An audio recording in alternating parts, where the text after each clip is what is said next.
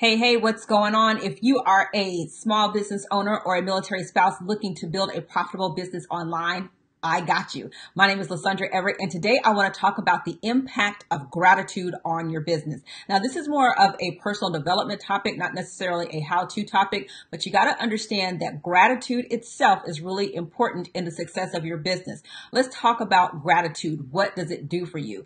When you practice gratitude, you are focusing on the things that you have, not that's what is actually missing. And so when you actually practice gratitude, it releases dopamine. Those are the things that's our happy hormones, right?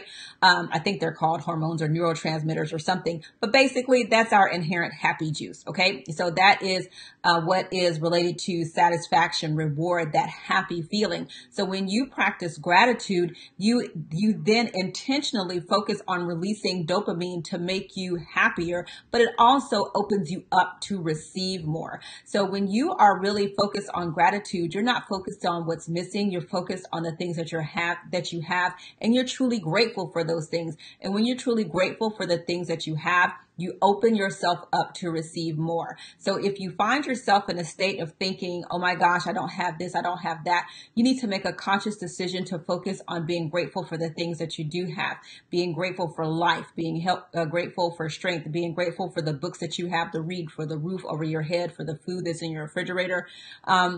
Whatever, it can be small. I am always eternally grateful for a mega good parking spot. Like if I get like the first parking spot, I'm saying like, that is just totally awesome. That just makes me the happiest person in the world, especially when it's raining. Okay. So the art of, the practicing gratitude, it doesn't have to be big. It doesn't have to be anything, grandiose. You celebrate all wins, no matter how small. If you are, building your business online and you get your first lead, I mean, that is something to celebrate. Like my first commission online was 30 cents. And you know what? I was really happy about that 30 cents, right?